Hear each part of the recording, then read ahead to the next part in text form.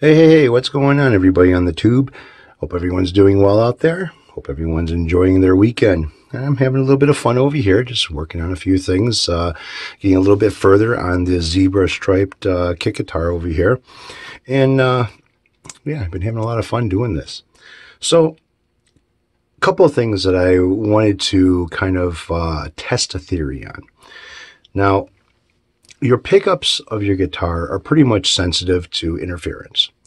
The electronics part of it, that with the volume and tone control, your cap for your tone, your 3-way, 5-way, whatever switching you're using for the pickup selector switch, they're not as sensitive to outside interference as the pickups are.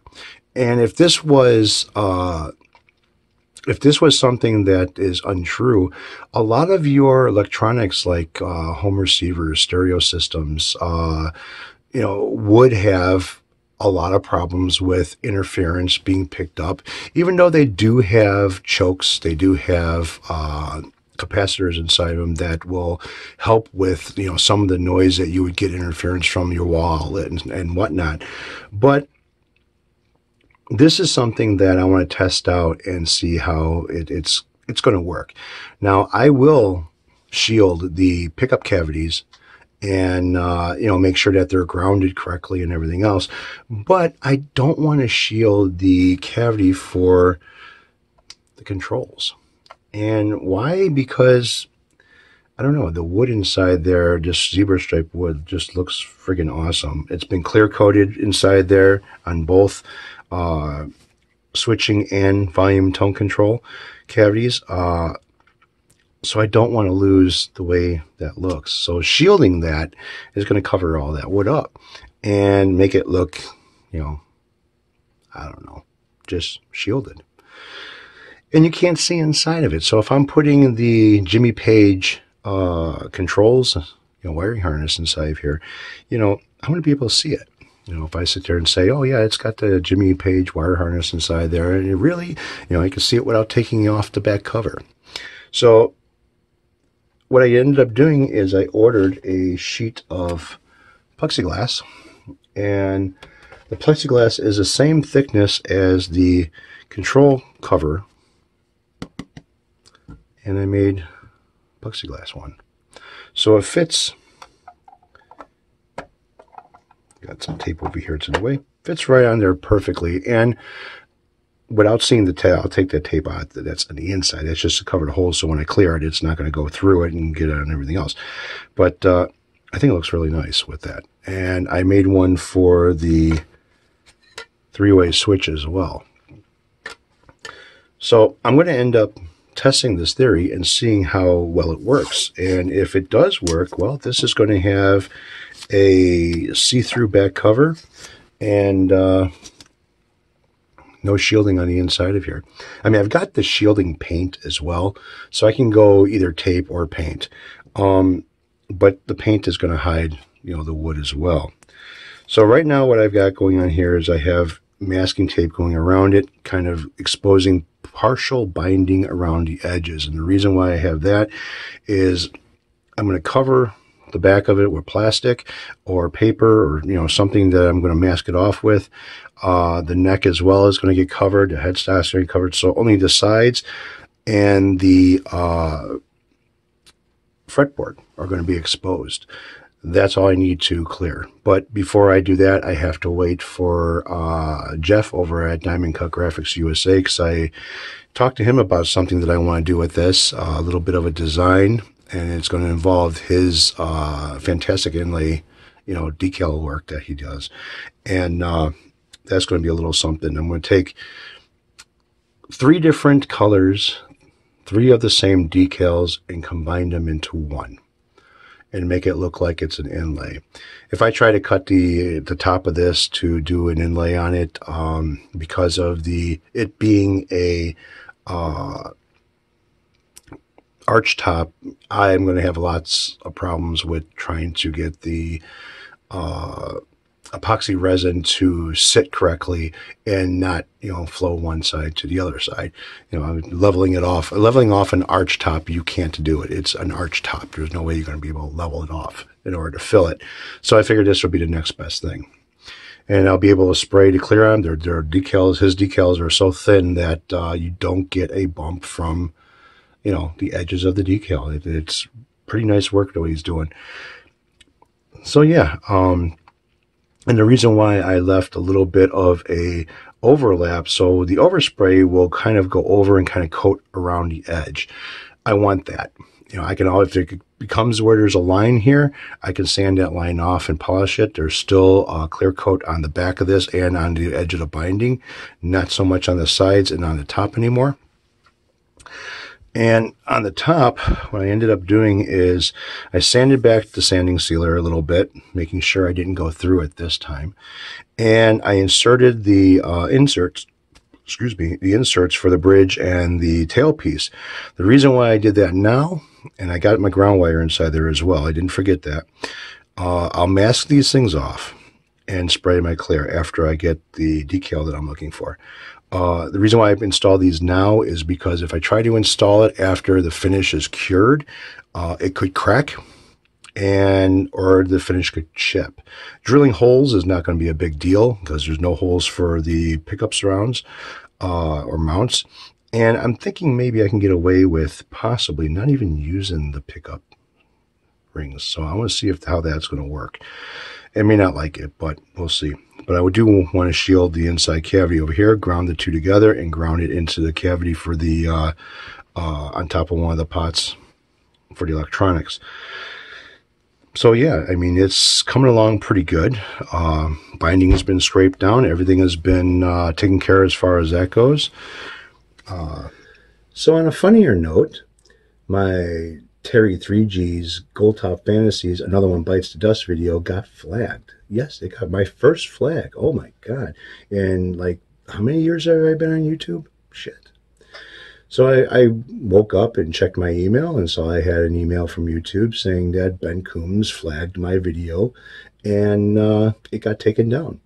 So it's like, okay, well, he's got the right to do so because I did take bits and pieces of his live stream. But a lot of people were on the assumption that it's a live stream. It's not copy protected. I guess you have the choice to copy protect your stuff. I don't know. I haven't quite figured it out yet, but I did look into it a little bit. And yeah, I guess you can copy, your stuff is copyright or whatever. And yeah, so I have a strike. And from what they're saying, YouTube is saying is they have a copyright school that you can complete. Is that kind of like a DUI, type thing where you have to go and do the testing and stuff like that all over again? I don't know. But anyways, am I mad at Ben? No, I'm not mad at Ben. Am I going to retaliate against Ben? No, I'm not going to retaliate against Ben. Is Terry still a prick? Yes, Terry is still a prick. But anyways, the whole thing with the video was basically, regardless of the brand name of the guitar, it's a Les Paul Gold Top. It's a classic. That's a classic look on a guitar. It's nostalgic. It's been around for so many years. Everybody has duplicated the original or has tried to, at least as close as possible without getting in trouble from Gibson. But it's a classic guitar. Why would you take a brand new guitar that's a gold top and poorly paint it black?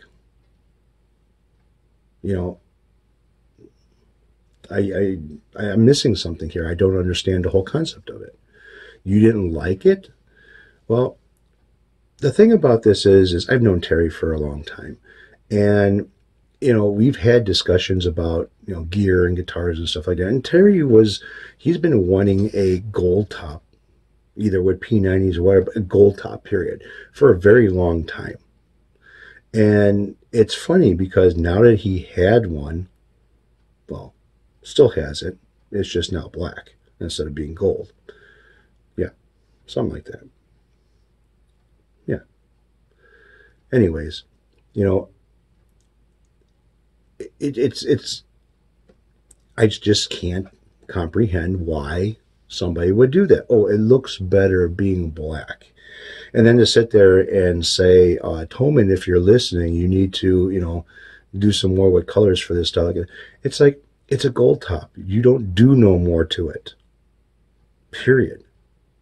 There's a reason why, if you wanted something that was other than a gold top, you should have bought something other than a gold top, right? So yeah. So then I started getting some comments on the video as well, on my last video, and one of the comments was a kind of a unique nickname that I've never heard of before and didn't even know existed, but somebody kind of said it. Brown Nose Ben. And come to think of it, throughout watching his videos, now he doesn't get excited for nothing. I mean, he doesn't get mad. He doesn't get. I mean, he's just as mellow can be. And actually, it's kind of like I don't know, maybe it's the pot that he smokes. I don't know, but watching a lot of his videos and putting together the nickname with him and his videos, it kind of makes sense. Brown Nose Ben. So that must make Terry 3G's coattail riding Terry. Is that too long? No, I think it fits pretty good. Which makes sense too, because he's been riding the coattails of myself. He's rode the coattails of others, and now he's riding the coattails of Ben. And I know why he's doing it, because he thinks that he's going to get the same benefits as Ben has through receiving free stuff or whatnot for pedals and this, that, and the other. He's trying to collect in on that as well. And the whole, positivity thing, if anybody knew who Terry was years ago, there was nothing positive about him. So yeah, the video was pretty good. It was funny. I'm sorry, guys, that it was taken down. Ben Coombs didn't like that I picked bits and pieces of his video, but the whole common sense of why would you trash a gold top? Another thing too, which was stupid, is he says that he sanded it completely down to bare wood. Why? You didn't have to do that. It's not like if you were spraying lacquer on top of it, and you didn't know if it was lacquer under, then I'd say, yeah, okay, you can't spray. The whole thing is that you could spray anything on top of lacquer, but you can't spray anything. Can't spray lacquer on anything, because it turns into like a paint remover. Okay, and I doubt that guitar. I doubt that the spray paint that he was using was lacquer. I think mostly that Rust-Oleum is an enamel. I think it is. Even if it's the 2X, it's probably still some type of an enamel paint. But anyways, sanding it down all the way to bare wood, that was useless to do. You should have used the top coat as a kind of like a primer for the body. A sanding sealer or whatnot. Scuff it up really good and shoot it about 3 times with the spray that you're wanting to paint it, and it would have been done. And on top of that, he did a shitty job as far as spraying that thing goes, because in the video I was able to see pits and scuff. Yeah, so it's just unreal. But nevertheless, so I kind of went to Terry's Twitter account just to see if he was gloating about all this and stuff. And I kind of noticed that I guess Terry's, the girls that Terry comments to, I guess are, they know what kind of a creepy old man he is too, because some of the comments that he posted to these tweets or whatever you want to call them, the women or girls or whatever took down and deleted their tweets that he responded to. So yeah, it looks like that even the girls on Twitter are starting to figure out what a creepy old man he is. So yeah, other than that, everything is peachy. I mean, there's no problems. Ben did what he did because Terry probably fucking ended up crying his eyes out to Ben to do something about it, and Ben did it. Well, what can I say? Anyways, that's about it, I think, and enjoy.